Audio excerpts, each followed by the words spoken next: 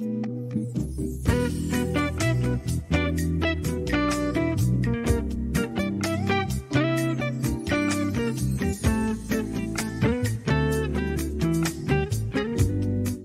is NATV Network.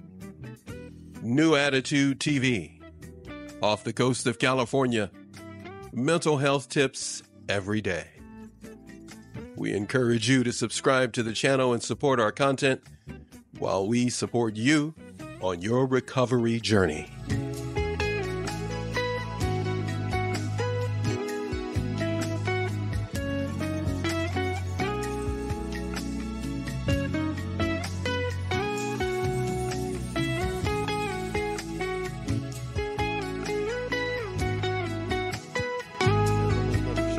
Maybe we'll save that for the third part of this series, because all of this, if anybody's wondering, she's doing this and I have no idea. This is truly live, you guys. I have no idea what's going to come out of my dear friend Annie, and I love her to death. She's amazing.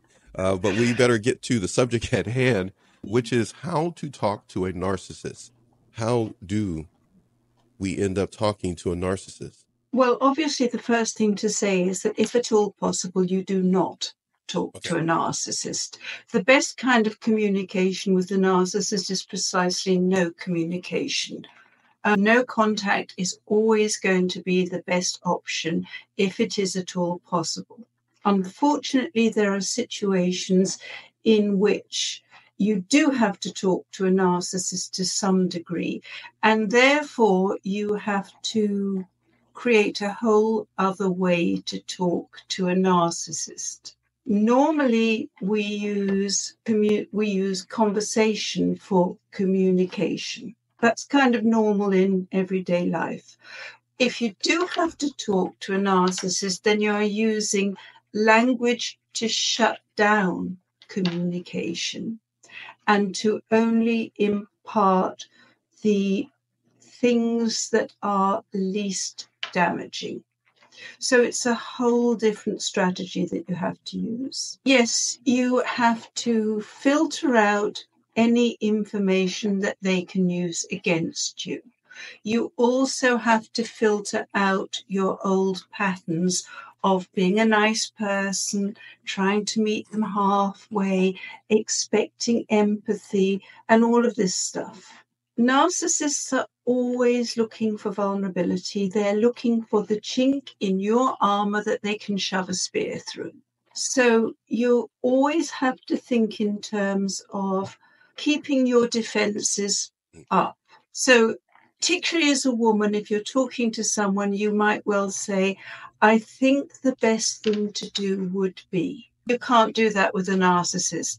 Instantly, the comeback will be, well, either you're wrong or you would think that, or who cares what you think. So you'd have to change to, this is what's going to happen. Okay. So it's actually talking like a boss, or as it works in practice, using their language patterns back to them. First of all, saying this is the way it is and not leaving the way open for debate. That's one way of doing it. Then one of the other lovely ones that I enjoy and my clients are now using to great effect is this thing of when you talk to a narcissist and you ask them for something, they will habitually say no, and you kind of say, why not? Or, something along those lines, and they say, because I just can't. And it's very effective to use that back to them.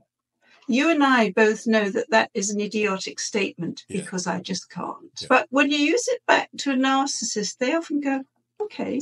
Or if they don't get it the first time, you just shake your head and go, I just can't. And they tend to go, I get that. That resonates with me. Go ahead. It tends to be a kind of block, but you have to think of a narcissist as a hydra. The hydra in Greek mythology that was all those snakes on the top of the head. So you've managed to deal with one snake. Of course, there'll be plenty more. It's not the end of the war. It's the end of that particular battle. that the whole issue with a narcissist is that you've totally lost your power. And when you play their game linguistically, you will lose because you're fighting for a toehold in the situation. When you play your game your way, it all starts to change, because whether you win or lose that particular exchange, at least you've done something, and you get better at it. My clients actually have quite a lot of fun with it. So on the one hand, there's a level of awareness that they have, but on the other, when they start from the premise that they're the smartest person on the planet, they stay with that because they have to stay with that. So you show up in totally different ways and they don't get it. They still think that they have to keep winning. So you change your game. They don't know to change their game. It doesn't work as well for them as it did before, but the person with the most mental agility wins. And that person will be the survivor, not the narcissist, once the survivor knows how to do it. Does this make sense? Well, I was going to say that if you're in a relationship with someone who's playing these stupid games, you have to ask yourself, why are you bothering? Yes, why do you want to be with someone who's making you look like a fool in public? Why would you do that? Yeah, absolutely not. But it's a totally pointless thing to do. Narcissists both know and don't care how vile they're being. The reason that you need to tell them that they're being horrible, because you need them to hear it and validate it before you own it. When you feel and you trust yourself to believe that if you think they're being vile and horrible, then you don't need them to say that. So wanting to tell a narcissist how horrible they're being is actually you abdicating your own power to judge. It's exactly the same issue all over again. Why do you need to correct a narcissist? You don't want to be having that kind of dialogue. You don't have a dialogue. If you have to talk to them, you just tell them how it is, how things are. But you don't enter into that thing. If they're not listening, they're not listening.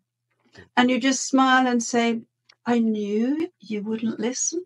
Thank you, Paxton. Thank you. Bye-bye. Bye. That's awesome.